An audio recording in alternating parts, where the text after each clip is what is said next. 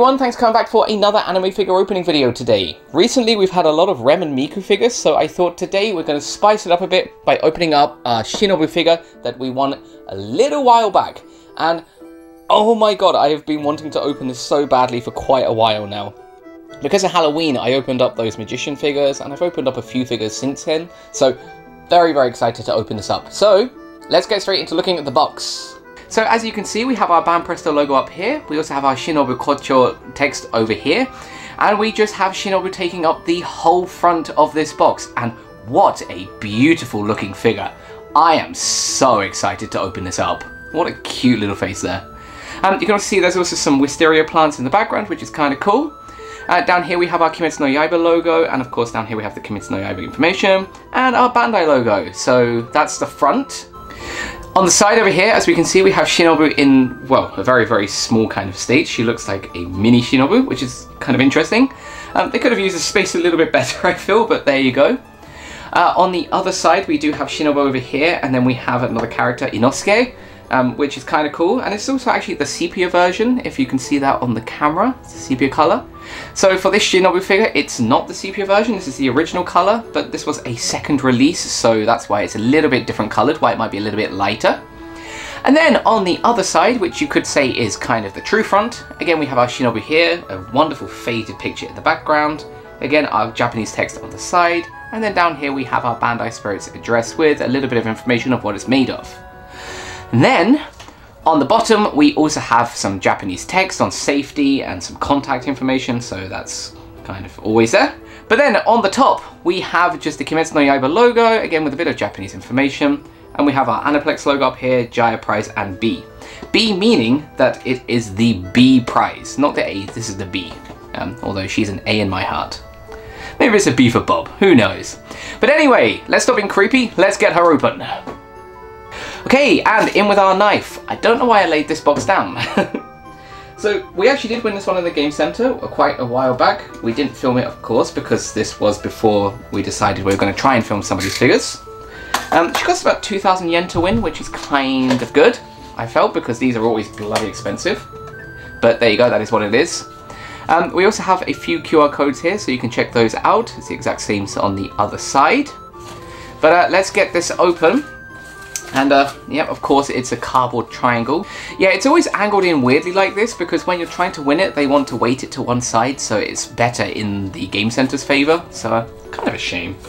But we can't actually get it out like this, so we need to open this and get our knife back out and de-tape there so that we can unfold to reveal a lot of plastic.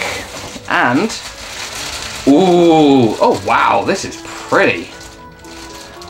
Alright, you're going to have to give me a second because I need to get this out of the packaging, so one sec. Okay, our stand. And here is our stand. And as you can see, it is just an oval shape. There are two holes. It's pretty small actually, it's about the size of my hand, so yeah, the figure itself is also quite small too. It's a little bit deep, I mean probably about, I don't know, 8 millimeters deep. And then on the back we just have Bandai Spirits made in China, again with these two little divots where the holes are. So yeah. It's kind of cool. We'll put that down over here. And here is our Shinobu figure, and as you can see, she has been decapitated, so we need to reattach her head. The head itself actually has a little bit of a set shape, so it actually does go in the right way and not the wrong way. It has a bit of a squeak to it, so I don't know if you heard that. But wow, look at you! Oh, I'm so excited to open this up. Alright, let's get straight into looking at her face. So as you can see, she has these beautiful purple eyes. They go from a very light kind of purpley colour there down into a dark colour, so there's a lovely gradient going on. Her nose does stick out a fair bit, especially for the size of the figure, and it is quite sharp, so do be careful. And then we have her mouth, which has also been indented and painted with a little bit of pink on the outline for lips and the white for teeth, so very pretty.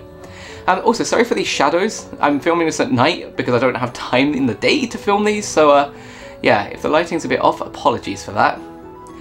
But with all that aside, moving to her hair, as we can see, she has this front part with a few kind of dents to it, and there's a kind of dark, like kind of black color going all the way into this deep purple, which is cool.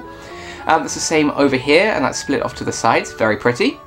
We can also see that her hair is in a bun at the back. It all comes to one big point, and there is this beautiful butterfly clip, and this is very, very pretty.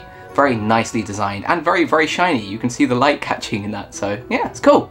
Moving down her body, as we can see, she is wearing her dark kind of bluey purple Slayer uniform. This is interesting because most of the other figures have that brown color, so it's kind of different, which is cool. We can see that her collar is nicely detailed there at the top. She has some wonderful golden buttons going down, and there is this lovely white belt in the middle. And again, there's a nice attention to detail there, the same as we saw on that Tanjiro before, so pretty cool. We can also see, and my favourite part of this figure, this absolutely stunning Haori. And this, my friends, is beautiful. I mean, there is so much attention to detail here. First off, I love how it's actually nice and flat on the collar parts here, very, very well thought out. We have this beautiful design on the outfit itself. Again, that's just very pretty and very reflective of the actual character herself. But again, there is this beautiful, beautiful shade, this gradient going from white to this kind of turquoisey colour to the pink. That is so pretty. And I love these sleeves with this beautiful kind of blotchy pattern, as if it's like a butterfly. I mean, this is so pretty. And you will see it so much more when we have those pretty shots later on, but wow. I also love all of these nice little folds. So there's quite a few folds here on the sleeve. There's always a hanging down part here. And there's also a few kind of bumps on the back to show that it is also folding and attached to the body. And there's this wonderful kind of wave on the back. So yeah, wow, very, very impressed here. Look at that. Oh, you are so pretty. You can also see that on her hand here, she does have a few nails that have been detailed. A few fingers that are sticking out, so she can grab onto her sword. We can also see that under her Slayer uniform, or Slayer Corpse uniform, she's also got a white sleeve there, so she's probably wearing some underclothes or undergarments here. And then this sword, look at that. Beautiful, beautiful green handle here. There's a lovely kind of like stopper at the middle. And again, this looks like a butterfly, so very, very pretty. And the sheath has this beautiful white and golden pattern to it, so very, very pretty, very impressed. You can even see it's golden down here too. And it looks like it's actually being designed to have some kind of pattern on it. I think that's just the way they painted it, but it actually looks super cool. So very, very nice. Moving down her legs, as we can see again, there's this wonderful fold going on where her trousers have been kind of brought up a little bit. Again, this might be for padding or for warmth. I'm not really sure, but it looks kind of cool. But like parachute pants way back in the day. So maybe that's why, who knows. But again, those folds are pretty cool. But again, she has this lovely kind of guard here on her shins. Again, this has the same color as we have up here, so very, very pretty.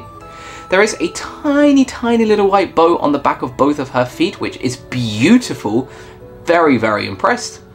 And then on her feet, she has these dark purple socks, along with her getter and these really nice kind of purple straps. So very, very pretty. God, this is stunning. Look at this.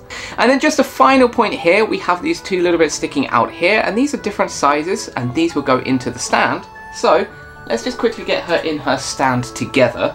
So as we can see, there's a bigger hole here, and there's a smaller hole there. So in we go. And there is our Shinobu figure, and wow, she's tiny. She really is, probably about 15 or 13, 14, 15 centimeters tall. Pretty small, but what a beauty. Yeah, I'm kind of speechless, which is kind of tough for these videos. I should talk. Anyway, let me give you all a few beautiful shots of this figure. So let's take a look.